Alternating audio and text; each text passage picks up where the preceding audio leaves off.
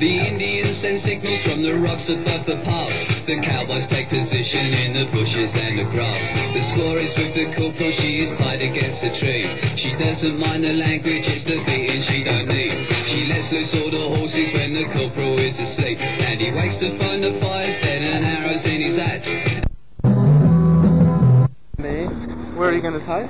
A great place for tourists, and even for this is fabulous Bondi Beach, and isn't it a great place for tourists and for Sydney-siders, and even people all over the world enjoy Bondi Beach. It's so cosmopolitan, it's trendy, it's all those words put into one, but even more. Just have a look around at the beauty and the cosmopolitan of it, the architecture, the flats, the Hotel Bondi, everything about it is terrific.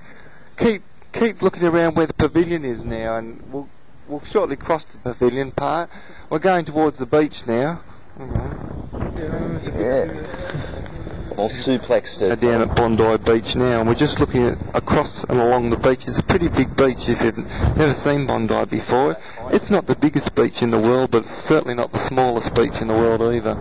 It's fairly half-packed at the moment, and there's quite a lot of people walking around.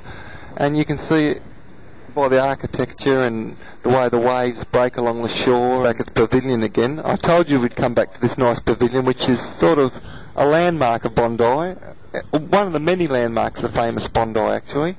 Bondi Beach is really a spectacular place, and I think anyone ever seen it for the first time or haven't seen it properly on video should have a good look. You can see by the architecture looking over towards North Bondi now.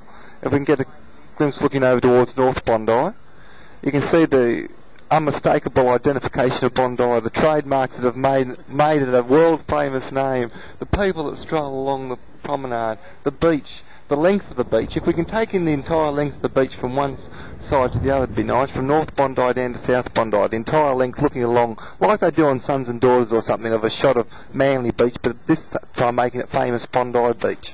If we can get a shot right along. Isn't that fabulous? Look, viewers, you couldn't get a nicer shot than that, could you? Bondi, isn't it?